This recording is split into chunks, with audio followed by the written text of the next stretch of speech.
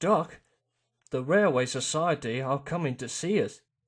They came in their engine called City of Truro. He was the first to go 100 miles per hour. Let's go and talk to him. Oh, he's probably too famous to even notice me. Rubbish. Come on.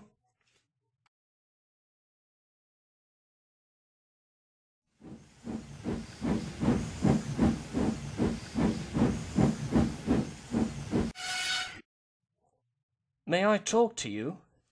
Of course. I see you are one of us. I tried to teach them our ways. All shipshape and Swindon fashion? That's right. Please, can you tell me how'd you beat the Southwestern?